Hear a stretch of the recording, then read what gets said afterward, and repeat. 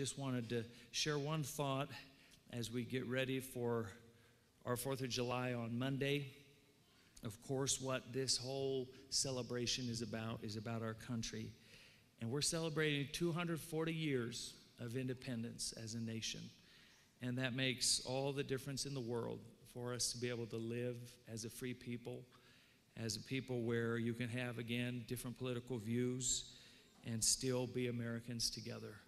It was almost 9 years ago to the date that I arrived as a young lieutenant to the war in Iraq.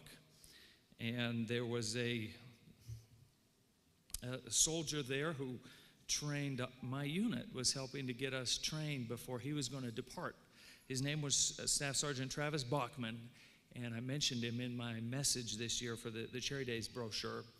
But Sergeant Bachman was just amazing. You know, he knew everything about doing the mission. He was helped to train us to do our mission.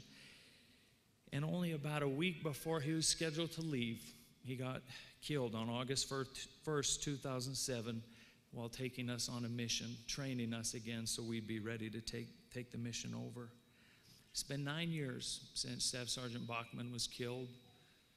And I think of him often, even though I didn't know him that long, because he touched my life. He had 3 children.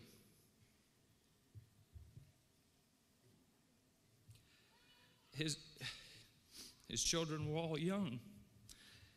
And I think how many years they've lived without their father.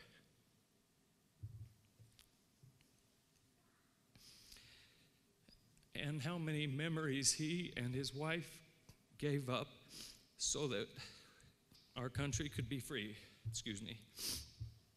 And I just ask us all to remember on Monday, when we're celebrating all the beautiful events, the parade, the fun carnival and everything, that